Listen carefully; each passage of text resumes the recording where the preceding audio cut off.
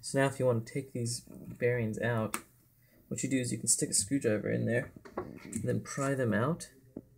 If you don't have a screwdriver, what you can do is use your nut on the truck, but then it can mess up the thread, so ideally you want to use a screwdriver or something. And skate shops will usually have something mounted that will help you do this a lot easier. So now I've taken out this bearing, and you can see this is the outside, and this is the inside of the bearing. These look like they're sealed bearings. Some bearings you'll be able to get a razor and lift up this plate and take it off, but these ones are sealed bearings, so we're not going to be able to open them up anymore than we already have. But now you can at least see the inside of the wheel and where you want to get the grease. You want to get it on the inside of that bearing.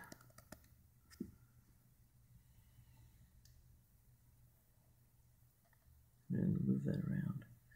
We're going to do the same thing with this one. One thing that's nice about this Tri-Flow lubricant is that it sort of penetrates. It can get it a lot easier than something like the Bones Speed Cream lubricant.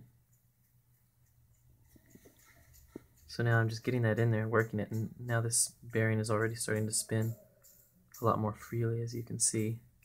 So it was a little bit frozen because we rode through the rain the other day, and now it's completely loosened up and really nice and free.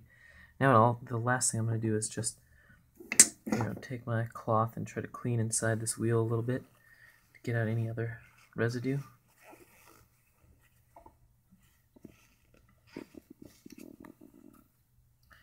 And now I'm going to put this back in, and one way to put the bearing back in, because it's usually really tight, is you can't just press it in that easily. So sometimes you want to take your truck and use that to push it all the way in the rest of the way. Now you got your wheel back together. You can repeat that for the other side, and this wheel is already spinning a lot better than it was before. So that's how you lubricate your wheels. And I just did one bearing. You need to do it to each bearing on each side for every wheel.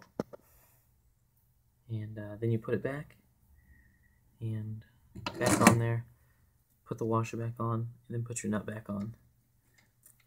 And that's it.